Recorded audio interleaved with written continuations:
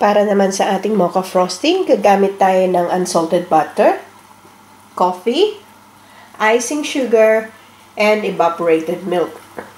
So, dito sa out of the evaporated milk, kumuha lang ako ng about 2 tablespoon.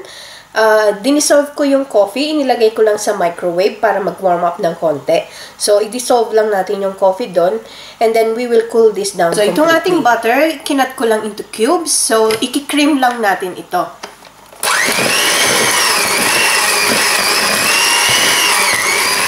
Make sure na malambot na yung butter nyo pag bago kayo mag-cream.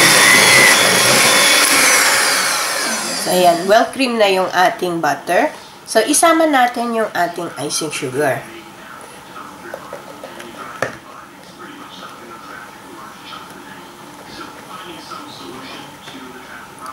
And then, tatalsik ito. So, medyo ihaluin muna natin using a spatula.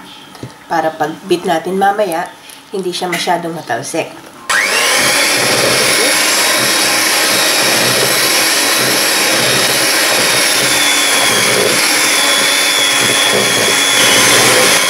Well blended na yung ating sugar and butter. So, slowly, i-add in natin yung ating evaporated milk. Mga 1 tablespoon at a time. Huwag niyong biglain kasi mamumuo yung inyong icing.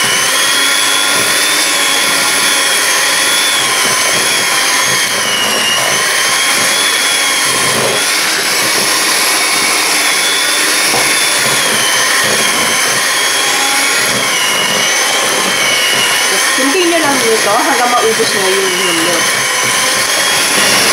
Ayan, nalagay ko na yung last drop ng milk. And then, ilalagay natin ngayon yung ating dinisolve na coffee. So, make sure na malamig na ito. Otherwise, baka matunaw yung butter. So, ganun din. Dahan-dahan na.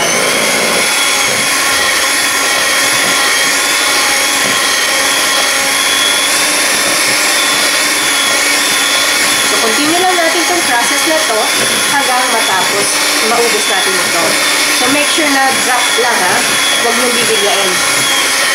Para hindi mamuo yung inyong icing. So, ayan. Well mixed na. So, pwede na ito. And then, pwede na natin itong gamitin for frosting.